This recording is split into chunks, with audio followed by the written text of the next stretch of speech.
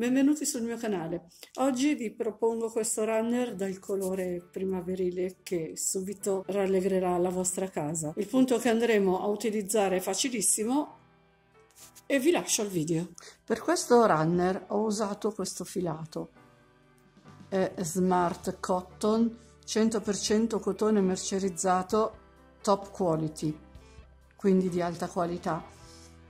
E si presenta in gomitoli da 50 grammi per 125 metri di filato ed un uncinetto del 3. Il punto che andremo ad utilizzare si svolge su un multiplo di 21 più 8. Io per fare runner di una larghezza di circa 34-35 cm andrò a montare 84 più 8 catenelle, quindi per un totale di 92. Montate le nostre 92 catenelle, ne andrò ad aggiungere 3 che saranno il nostro primo punto alto. Filo sull'uncinetto, vado a fare un punto alto nella quarta catenella partendo da destra verso sinistra, quella che di solito si tiene ferma col dito, e vado a fare un punto alto. Entro nella catenella successiva, faccio un punto alto, entro in quella dopo con un altro punto alto e in quella dopo ancora con un altro punto alto, ed avremo un totale di 5 punti alti, il primo formato dalle 3 catenelle, poi altri 4 punti alti. Aggiungo 2 catenelle di separazione, salto una catenella di base, entro nella seconda e faccio un punto basso, aggiungo una catenella di separazione, filo sull'uncinetto, ne salto una di base e vado a fare un modulo di 5 punti alti, un punto alto per ogni catenella che abbiamo a disposizione, quindi 5 punti alti su 5 catenelle.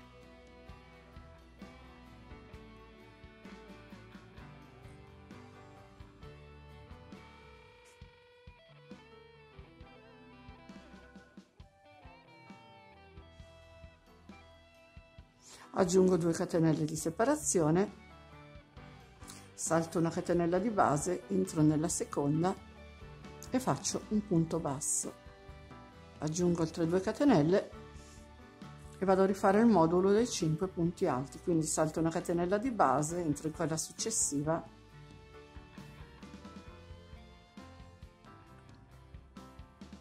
e lavoro i punti alti, 5 punti alti su 5 catenelle, punto su punto.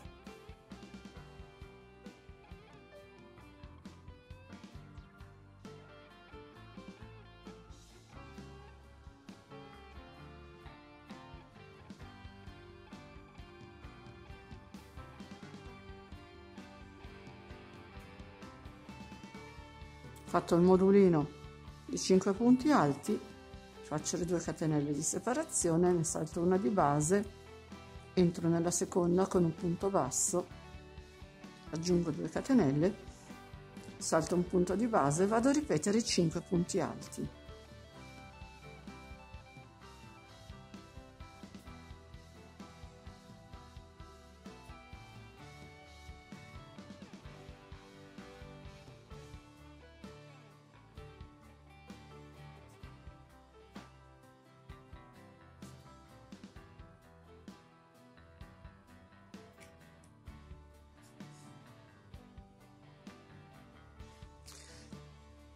E vado avanti con questa sequenza fino alla fine delle catenelle e dovremo finire ovviamente con 5 punti alti. Fatta la riga numero 1 andremo a fare la riga numero 2, quindi saliremo con 3 catenelle che saranno il nostro primo punto alto, dopodiché andrò a replicare i 5 punti alti, in questo caso ne mancano 4 perché il primo sono le 3 catenelle, quindi farò i punti alti sui punti alti per un totale di 5.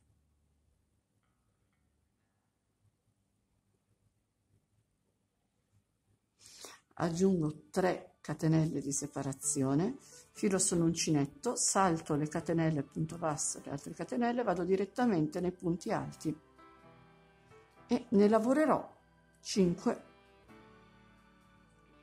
ognuno su un punto alto della riga sottostante.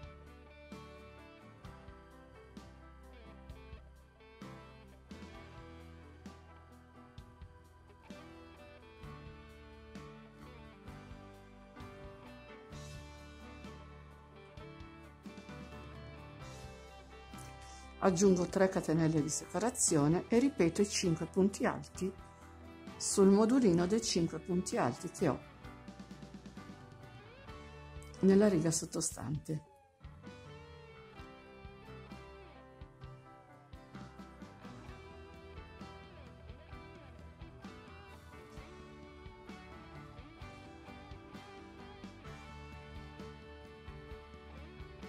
Aggiungo 3 catenelle di separazione e vado a ripetere la stessa operazione, 5 punti alti sui 5 punti alti che troviamo subito dopo nella riga sottostante.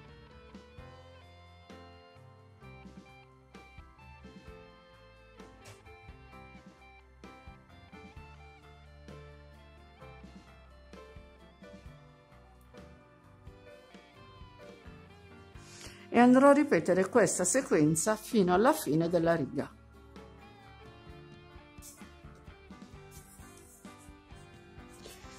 Ed ho finito anche la riga numero 2. Ora passiamo alla riga numero 3. Quindi saliamo con 3 catenelle, che saranno il nostro primo punto alto, aggiungo 2 catenelle di separazione, giro il lavoro, salto un punto, questo l'abbiamo già fatto il primo con le 3 catenelle, salto questo, entro in quello dopo e faccio un punto basso, aggiungo 2 catenelle, filo sull'uncinetto, salto un punto, entro nell'ultimo punto alto del modulo di 5 della riga sottostante con un punto alto.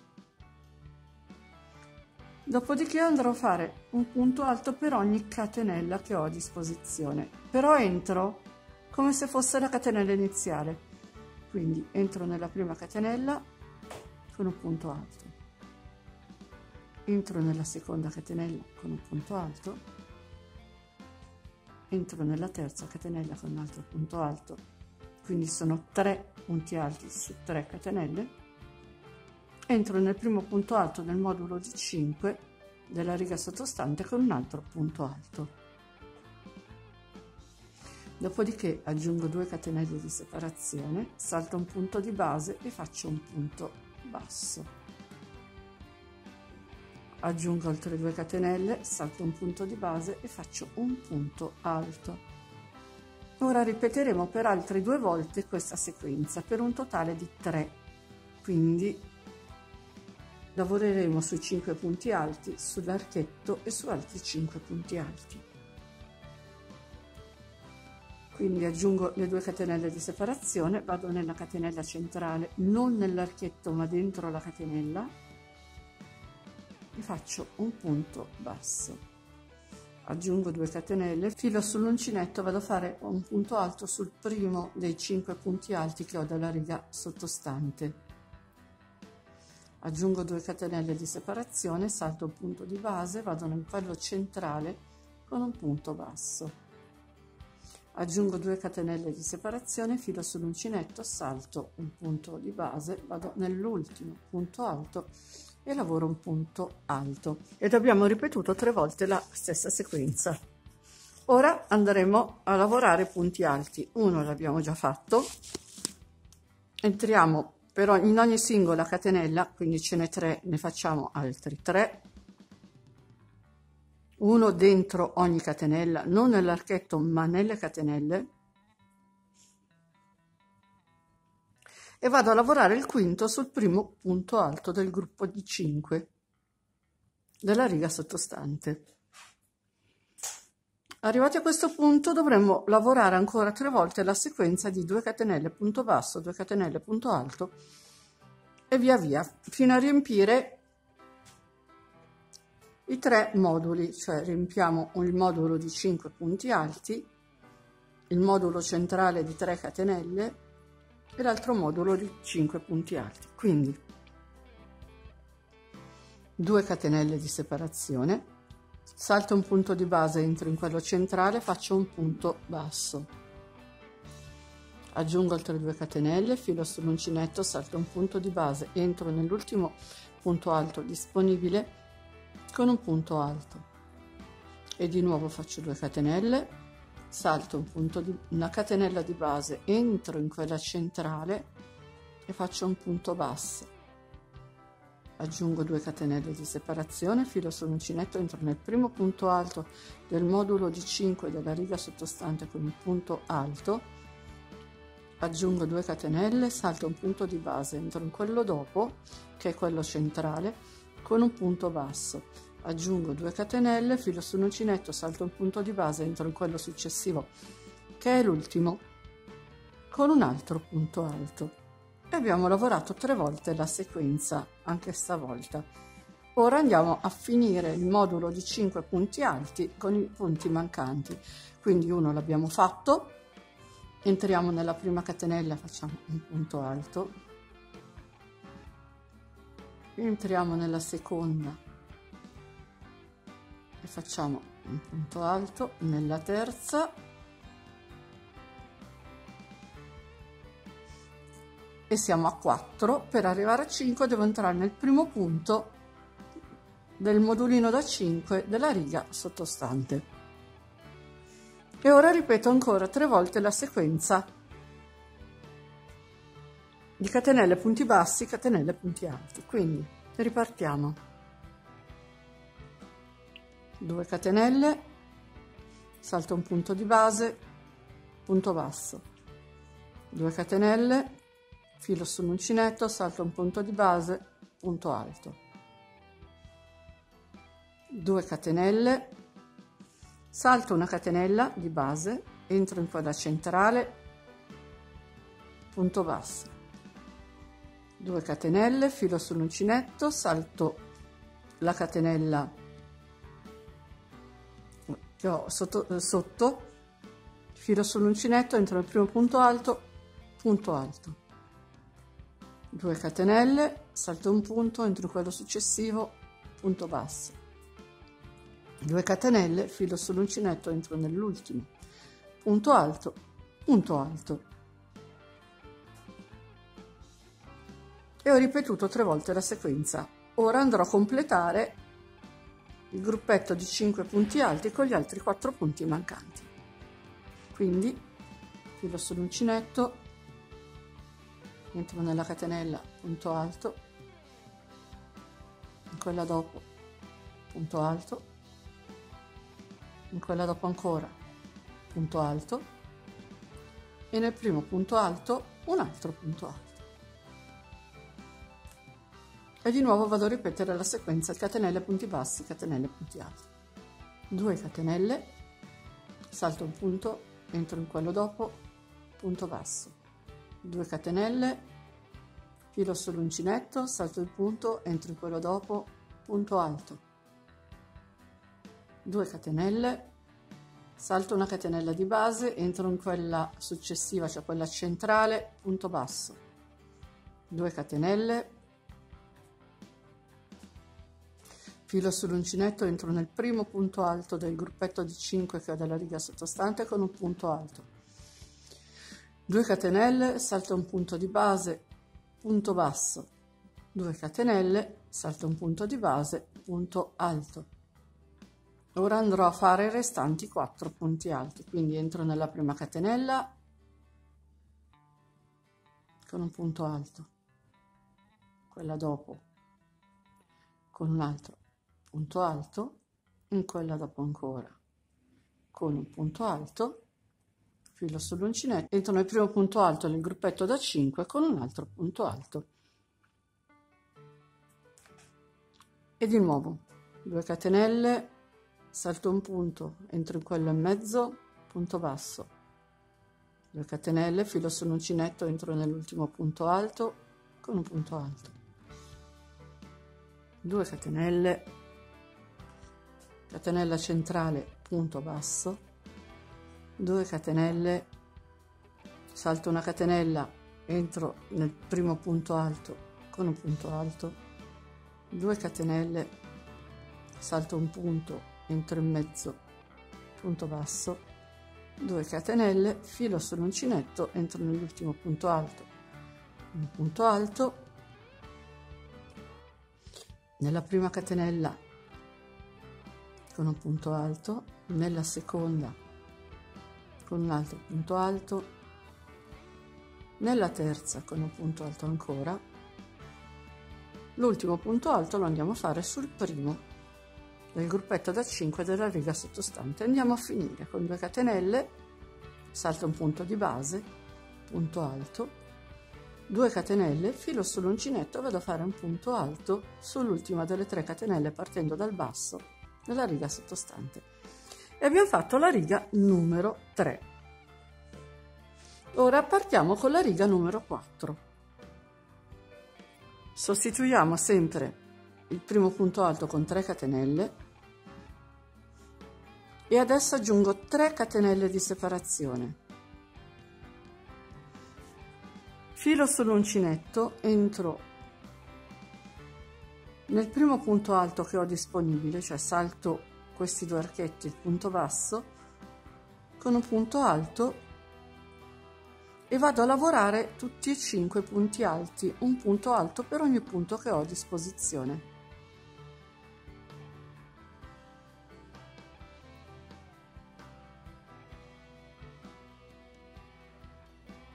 Fatti 5 punti alti, aggiungo 3 catenelle di separazione, filo sull'uncinetto e vado a lavorare il punto alto con un punto alto. Quindi ho saltato questi punti e sono andata a lavorare qui.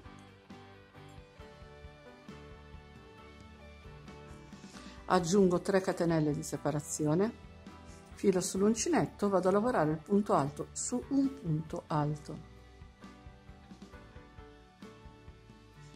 E di nuovo 3 catenelle di separazione e vado a lavorare sui punti alti, quindi ne farò 5 su 5 punti alti, punto su punto.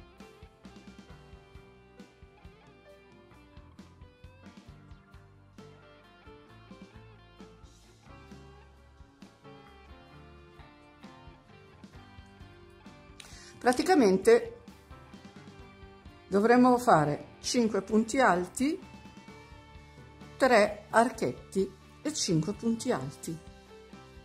Tutta la riga sarà fatta in questa maniera, la riga numero 4. Quindi riparto con 3 catenelle, filo sull'uncinetto, salto questi 2 archetti, vado sul punto alto e lavoro un punto alto, e di nuovo 3 catenelle, filo sull'uncinetto, salto questi archetti e vado sul punto alto, lavoro un punto alto e di nuovo 3 catenelle di separazione, e qui mi ritrovo i 5 punti, vado a lavorare i 5 punti alti con altrettanti 5 punti alti, punto su punto.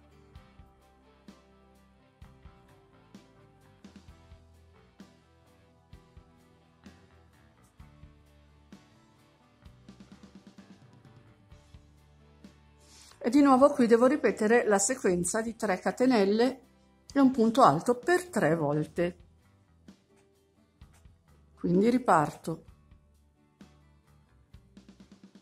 1, 2, 3, filo sull'uncinetto, vado sul punto alto con un punto alto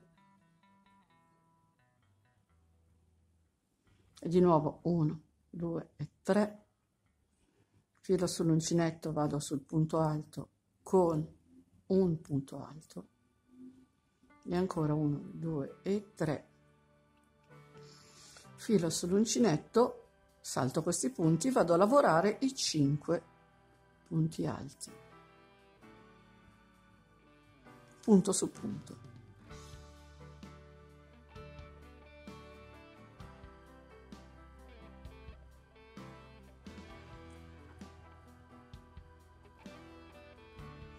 E di nuovo 1, 2 3,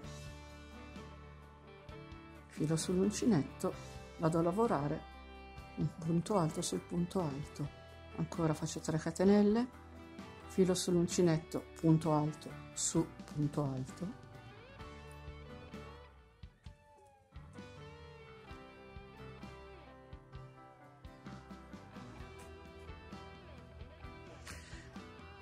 e aggiungo 3 catenelle di separazione. Ora vado a lavorare i 5 punti alti.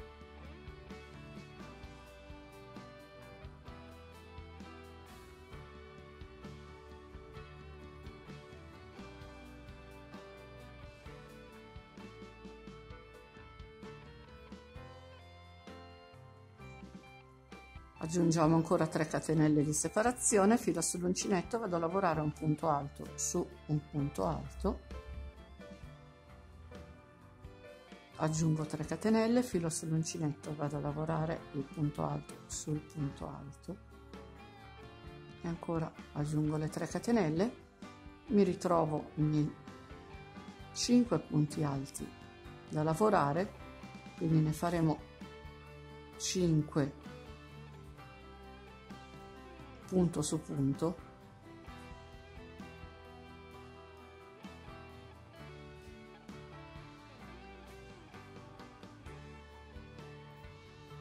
aggiungo le 3 catenelle, filo sull'uncinetto e vado a chiudere contando la terza catenella partendo dal basso, entro e chiudo con un punto alto. E abbiamo finito la riga numero 4. Ora la sequenza è tutta qua, dovremmo ripartire con la riga numero 1, quindi 5 punti alti, 2 catenelle punto basso, 2 catenelle punto alto, 5 punti alti, quindi alterneremo una casella piena e una casella a catenelle punto basso. Dopodiché la riga numero 2 alterneremo, lavoreremo i punti alti sui punti alti e dove avremo i 2 archetti, le 3 catenelle. Poi la riga numero 3 inizieremo con i 2 archetti, poi andremo a lavorare 5 punti alti, dopodiché faremo la sequenza di 3 caselle con i 2 archetti e 5 punti alti. La riga numero 4 lavoreremo punti alti su punti alti e dove troviamo gli archetti lavoreremo l'archetto di 3 catenelle. Praticamente si ripetono sempre queste 4 righe. Ed ecco il runner finito. Alla fine ho fatto un solo giro di punti bassi perché mi piaceva così, i bordi sono abbastanza regolari. E con oggi è tutto. Come al solito vi ringrazio per l'attenzione, vi invito ad iscrivervi al mio canale se non l'avete ancora fatto e attivare poi la campanellina che vi darà le notifiche per tutti i video che pubblicherò. Se vi è piaciuto il video mettete un like e condividete, mi aiuterete così a far crescere il mio canale. Vi ricordo inoltre che ho una pagina Facebook e un canale Telegram. Se volete vi aspetto anche lì. Ciao a tutti e al prossimo video.